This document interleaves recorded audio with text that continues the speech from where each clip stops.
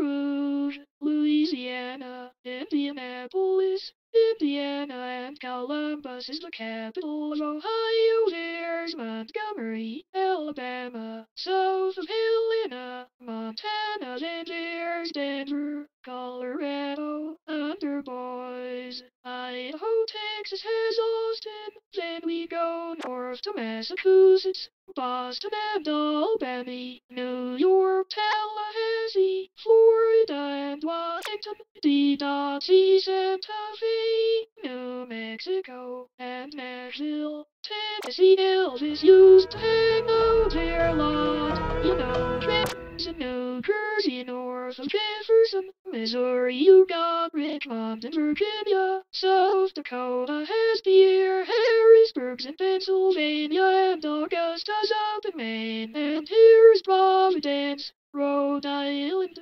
next to Dover, Delaware, Concord, New Hampshire, just a quick hop to Montpelier, which is up in Vermont, Hartford's in Connecticut, so pretty in the fall.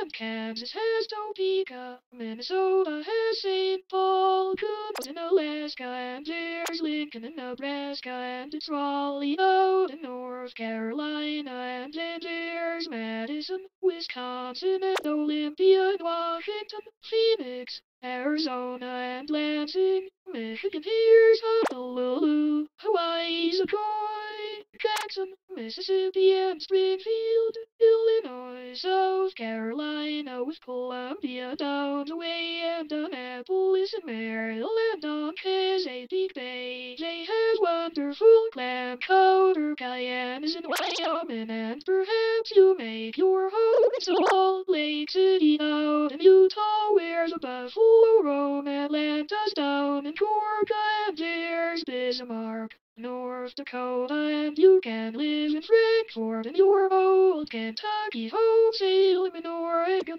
from there we join Little Rock in Arkansas. Iowa's got Sacramento, California, Oklahoma, and its city Charleston, West Virginia, and Nevada, Carson City. That's all the capitals there are.